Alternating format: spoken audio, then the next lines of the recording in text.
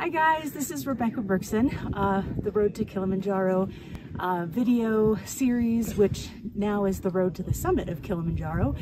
This is day 5. We made it to Camp Karanga, and it was about a 5-hour hike today with quite a bit of elevation. The famous Barranco Wall we went over, which was a lot of scrambling. But it was a lot of fun.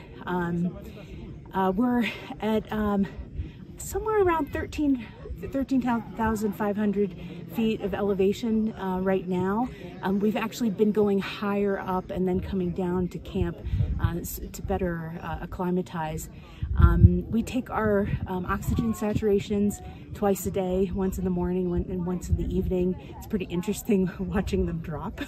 Mine have been pretty good so far. I've stayed in the 90s. Some of the folks that I'm with are now in the high 80s. But it's expected when you get to these high elevations that your numbers are going to drop a little bit. Had a little bit of issue with some altitude sickness yesterday. Feeling a little tired today, but I pretty much have recovered. And tomorrow is the big push to summit. It's going to be a long day. We go for a hike in the morning, about 5 hours, to get closer up to the summit. We stop, we have some food, we sleep for a little bit, and then we wake up.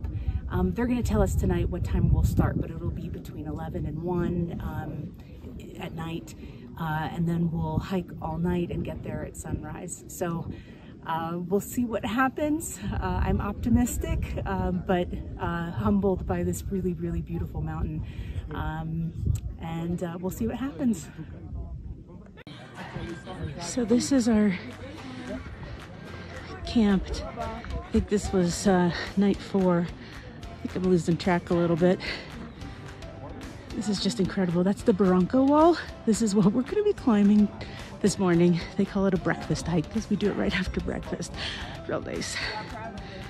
It's just absolutely gorgeous.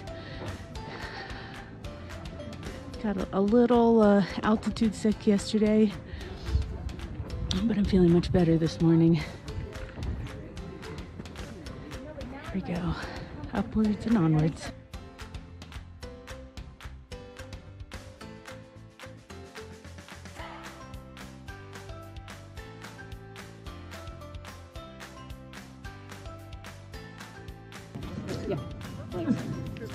They call this the roof of Africa for a reason.